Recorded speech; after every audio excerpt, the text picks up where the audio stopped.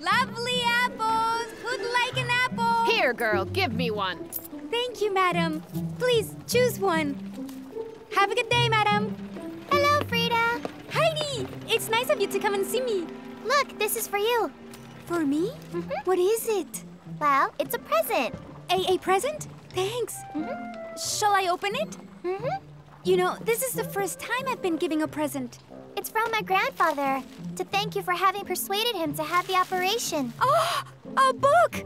You'll see, it's an exciting adventure story. Here, take it back, Heidi. Huh?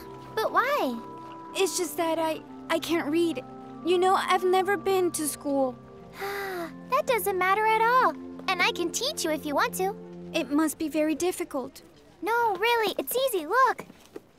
There are two kinds of letters, vowels and consonants. That's the consonant B, and that one is the vowel A. When you put them together, they make ba, just like in basket. See now? Not completely, but it does look like fun. Yes, it's like a game, you'll see. There, that's the consonant D, like? Huh? Frau Decker! Yes, that's right! D like Decker! No, Frau Decker over there! She'd better not see you. Yes, with the police sticking their noses into everything, business is not as good as it was. Well, anyway, I've still got to go visit my friend Peter. Shall we meet here tomorrow morning? All right. Bye, Frida! See you tomorrow.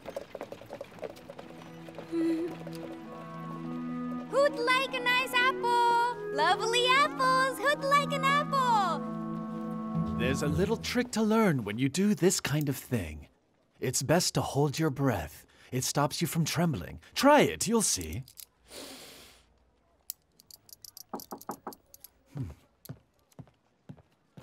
Oh! Hello, Mr. Bendorf. Hello, Heidi. Come in. Peter, look who's here.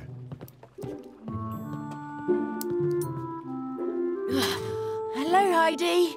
What are you doing? I'm learning watchmaking so that I can work with my father and help him in the shop. Oh, really? Yes, but not straight away, though. I've still got a lot of things to learn.